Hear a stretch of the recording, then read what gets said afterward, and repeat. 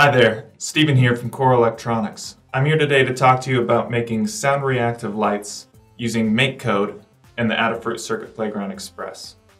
The Circuit Playground Express is a great platform for educators, specifically because it's made to interface with MakeCode, and it's such a simple interface. It's drag and drop blocks rather than actually typing code. You don't need to have any prior knowledge of code in order to be able to use it.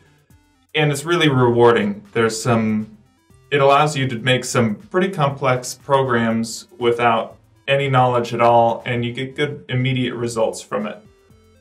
So if we take a look at our board, we're going to use the microphone today. As you can see, I already have our sketch uploaded on the board. The microphone is right here on the board, and it's marked with an ear. It's a really cool feature on the board because it's not just amplitude sensing like most microphones, it's also capable of sensing frequencies. So the result is pretty straightforward. As more sound is detected, more lights are lit up around the wheel, and we have kind of a rainbow pattern that goes along with it. So let's take a look at our code.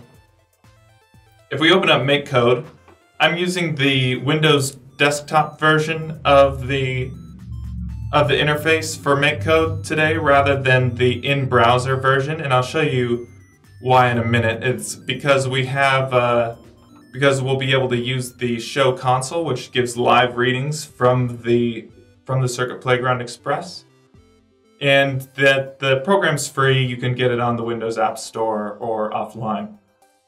So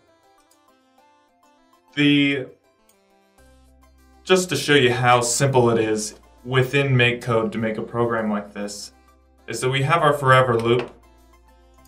If we take the graph command and then do input of sound level, and we say up to, we'll say up to 100, the microphone will return a value of 0 to 255. So if you want to make your microphones seem a little more sensitive, then you can do a lower number like 100 like I have, so you don't need to yell at it in order to get all the lights to light up.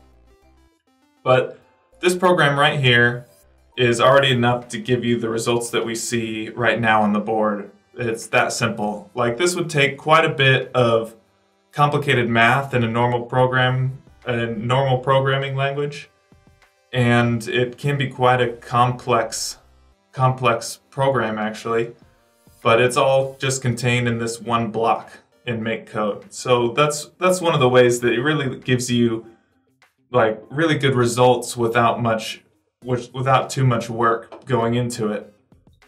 And just to add another element to our program, we're going to use the slide switch as well, which we haven't used yet. So within inputs, we have a on slide switch moved command. So we'll have a on slide switch moved left, and we'll do another one for right. And then we'll just have that control the brightness. So if we go into lights and grab a set brightness and put that within each, then we can set one way to be fully bright and the other way to be a little more dim. And because we're using the desktop version and our board's already connected, all we need to do to load our code onto the board is hit download. And it detects that we have a Circuit Playground Express already connected automatically. It uploads our code, and now we have our code on the board, and everything restarts and keeps going right away. So as we can see now, if we move the slide switch to the right, we have much brighter lights. If we move them back to the left, then they're a little dimmer, a little easier on the eyes. So earlier I mentioned the serial monitor show console device option of the MakeCode editor, so I'll just show you that now. If we look under the virtual interface, we have a show console device button. And this is a serial monitor that's in real time showing us what the microphone is sensing and then plotting it into a graph automatically. So as you can see, while I'm talking, it's spiking between 4 and 75. And when I'm silent, it's returning low values. And you can hover your mouse over the graph at any point and it'll show you what that value is. You can pause it and restart it.